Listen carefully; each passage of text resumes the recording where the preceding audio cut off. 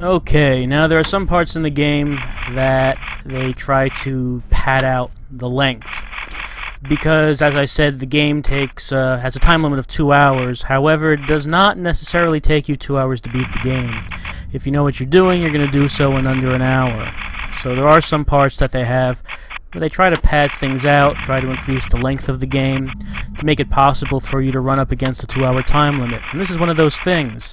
This is a puzzle where you have to get a certain number on that box. I think you can guess what the number is. It's 78. The way it works, you have to pull the lever twice. The first one is straightforward. You have to get a 7. The second one, there's a little bit of a trick to it. The second number, whatever it lands on, you can add the number that you got the first time to it.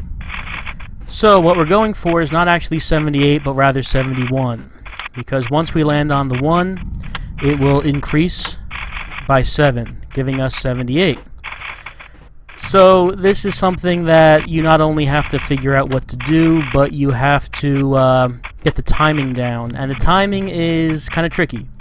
This is not really... it doesn't feel quite right. So you have to really... you're going to have to do this over and over again before you finally are able to land it on the 7 and the 1, which, as you're seeing me do right here, I am having a little bit of trouble. But I finally get it this time. And there's one other part in the game where they pad out the length like this, and we'll be seeing that in a couple of videos.